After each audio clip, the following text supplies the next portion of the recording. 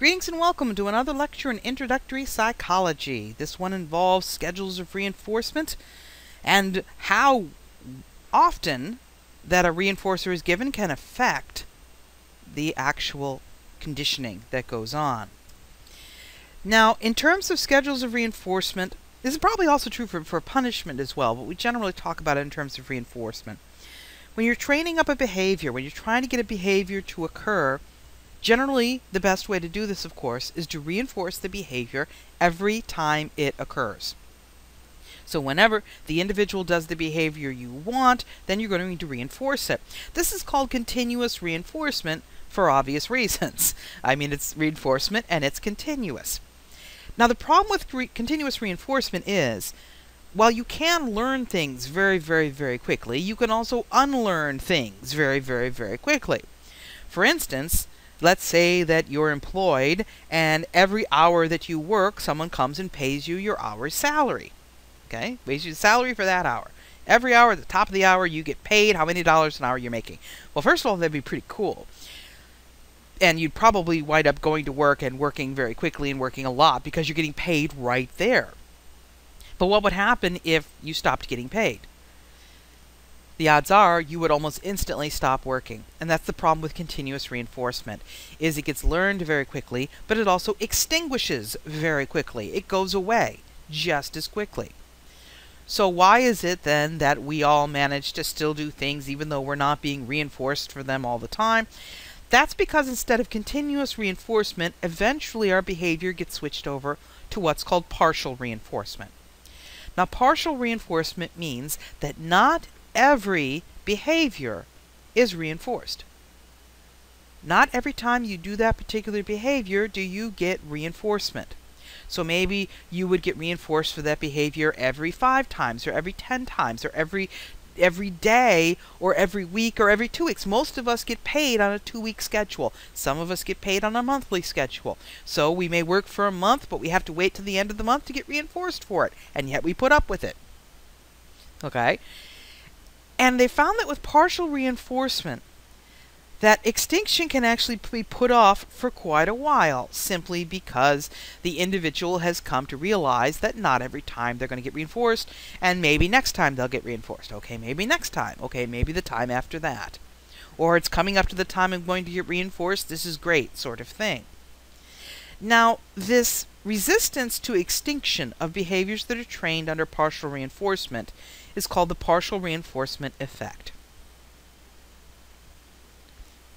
Once you switch an individual from continuous reinforcement to partial reinforcement, you can be fairly certain that that behavior is going to stick around a whole lot longer once you stop reinforcing it. Now, you do have to reinforce it every now and again. It's not like you can let a behavior go on forever without ever getting reinforced, because eventually it will extinguish. You know, if you stopped getting paid, period, you might work for a week or 2 or 3 after your last pay thinking, well, I'll get paid next time. You know, I'll get paid. They'll pay us at the end of this week, I'm sure. But eventually, you're going to lose confidence. You're going to stop working, or you're going to run out of money. So, the same with partial reinforcement, you can get extinction. It just might take longer. And unfortunately, this is not only true for behaviors we like, but for behaviors we don't like. Children, for instance, who have a tendency to throw tantrums or whine or scream for things that they want, often find that most of the time they don't get anything. But every now and again, the parents, because they've had a bad day or because they're tired or they simply can't stand it anymore, will give in. And so what happens when parents give in every now and again is the child is going to just be screaming and wailing and yelling and throwing tantrums up until they are adults and possibly afterwards. So the trick basically to get rid of that, there's 2 tricks. The first trick is to, it's not a trick, the first technique is to never ever give in, which is very difficult. But if you want sort of, well, this one is kind of a trick. You could also try something else. Sometimes people get rid of behaviors they don't want by reinforcing them. Continuously reinforce a behavior for a while, whether it's in a dog or a child or an adult. And you may find that after continuous reinforcement for a while, when you stop reinforcing it, the behavior will also stop relatively quickly. because it used to work. You used to get all the time. It used to get all the time. This is great all the time. Now I'm not getting it. I'm not getting it. This sucks. I'm going to go away now. It really does work. It's a bit painful and it's a bit annoying, but that is probably a better way, because otherwise you run into partial reinforcement by giving in every now and again, and it's hard to get rid of. Ask any parent. So when we're talking about partial reinforcement in terms of actual schedules, of course, we have a lovely pattern. The nice thing about all of these patterns in this chapter, whether we're talking about classical conditioning or reinforcement versus punishment or schedules of partial reinforcement, is they all tend to follow the same pattern. In other words, you break them down, they tell you exactly what they are. And these schedules of partial reinforcement are exactly the same. Now, the first type of partial reinforcement schedules I'm going to talk about are called ratio schedules. R-A-T-I-O. Ratio schedules. Now, ratio schedules deal with the number of behaviors that are done before reinforcement. They deal with number of behaviors, not time. Time is not a variable here. It's number of behaviors. And first of all, we have what's called a fixed ratio schedule, or an FR schedule. Now, when something is fixed, it's not moving. In the case of animals, they're not reproducing. But when you fix something, it's not moving. So a fixed ratio schedule always stays the same. If we put a rat on a fixed ratio 5 lever presses schedule, has to press a lever 5 times to get reinforcement, it's always 5 times. Never 4, never 6, never 9, never 2, it's always 5. And the rat will learn very quickly how that works. They will sit there and go 1, 2, 3, 4, 5, and then they'll eat the food. 1, 2, 3, 4, 5, and eat. They don't go 1, 2, doodly doodly doo doo doo doo doo 3, doo boop, 4, 5, food. No, it's bang, bang, bang, bang, bang, food, and then they get it. They learn that very, very quickly. And so do humans. It's actually kind of hard to come up with a fixed ratio schedule for humans. There are people that work on commission where, for instance, if you make 5 of these, we'll give you $10. If you make 4, we're not going to give you anything. Or you have to complete one of these. For every complete one of these, you will get this much money. If you don't complete it, you don't get the money. That might be considered a fixed ratio schedule. It doesn't matter how long it takes you to complete that. It's if you complete it, you get the money. Some word processors, people used to have jobs, I did, used to have jobs typing up other people's papers. And I got paid by the page. I got paid by the full page. Okay, I had to complete a full page before I got the payment. So, but it's always fixed. It's always the same. On the other hand, we can also have ratio schedules dealing with number of behaviors that aren't always the same number. These are called variable ratio schedules, or VR schedules, because they vary.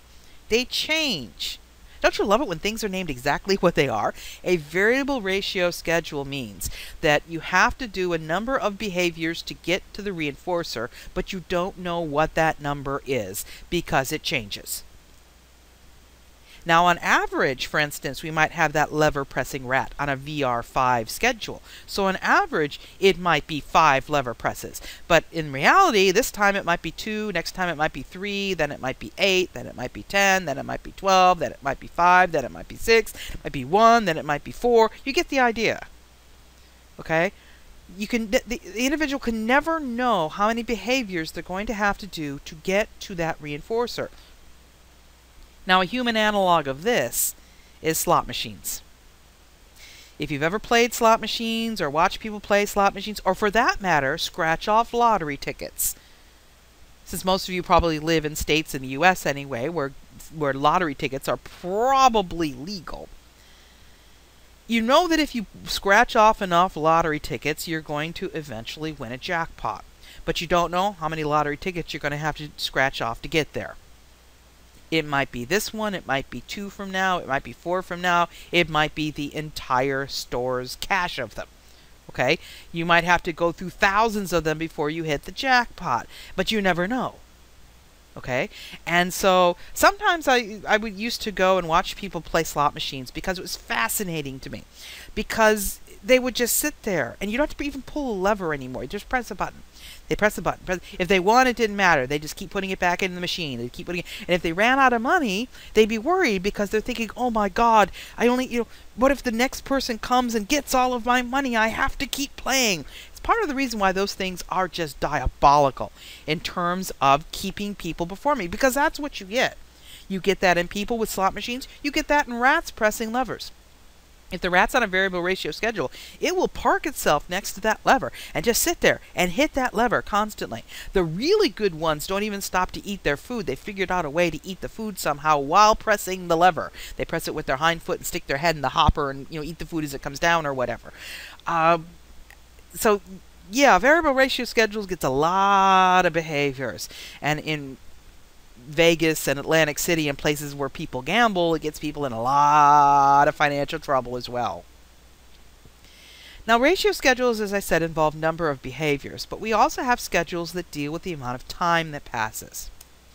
These are called interval schedules, and not surprisingly, we have one that's called a fixed interval. Now, fixed, of course, means that it's always the same. Interval means time passing. So what this means is the first behavior after a certain amount of time has passed will be reinforced. Okay? Number of behaviors is not important here. With a fixed interval schedule, if you know what the interval is, you can get reinforced every single time you do the behavior. For an example here, I give you the Postal Service. In the U.S., we get mail delivery at least 5 times a week. And let's say for the sake of argument that it arrives at the same time every day. Let's say that it arrives at noon. Now, if you're waiting for a very important letter, perhaps with a check in it, you could go check your mailbox 114 times between 8 a.m. and 11 a.m. and you're not going to get anything. Okay? But the first time you wait until after noon, if they always come right at the stroke of noon, the first time you check it after noon, you get the letter, you get the reinforcer. Or you can do what most people do and simply check it when they come home from work, which might be 5 or 6 o'clock if they work on the day shift. And the odds are by 5 o'clock at night, your mail is there. Bang, you get it. You don't have to check your mail 13,000 times a day. You simply wait the interval out, do the behavior, get what you want. Okay? By the way, rats learn how to do this as well. They do have a biological clock inside their heads. And what they do is they have some idea of time passing, and they won't respond at first, but as it starts getting closer to where in their heads it tells them the time should be there, they'll start hitting that lever, and eventually they'll be sitting there usually and hitting it pretty good, and they get the reinforcer once the time period is up, and then they go take a nap. 3 guesses as to what the last schedule of partial reinforcement is. You're right. It's a variable interval schedule. I love these things with patterns. It just makes them easy. With a variable interval schedule, the first behavior after a period of time passes will be reinforced, but you don't know what that period of time is. It could be 1 minute, it could be 1 day, it could be 1 week. You don't know. And what we see with rats on a variable interval schedule is they don't sit there and pound the lever because it could be an hour from now. They also don't ignore the lever for long periods of time because what if it's not an hour, what if it's 10 seconds? So what they will usually do is they will park themselves next to the lever, and every certain amount of time they'll hit the lever just sort of see what happens. And the analogy for people would be if someone, for instance, is waiting for an important email. And let's say they don't have their phone with them and they can't get the notification that their email has come in, that they have to literally go in the computer and check their email account to see if they've gotten the mail. You're not going to sit there and check the damn thing every 10 seconds because it could come any time today. You know, you're going to get it before the end of the day. You could wait till the end of the day, but what if it came in the morning? You would have spent all that time without it. So what people generally do is they will check their email maybe every half an hour or every hour because it could come at any time, but they don't know exactly when. That's a variable interval. Now, as I said before, with the reinforcement versus punishment and such, the way to figure out what type of schedule of partial reinforcement you're looking at is to break it down. Is it a ratio or an interval schedule? If it mentions number of behaviors, and that's important, that's a ratio schedule. If it mentions time passing, that's an interval schedule. If the number is always the same from trial to trial, it's fixed. If the number varies from trial to trial, it's variable.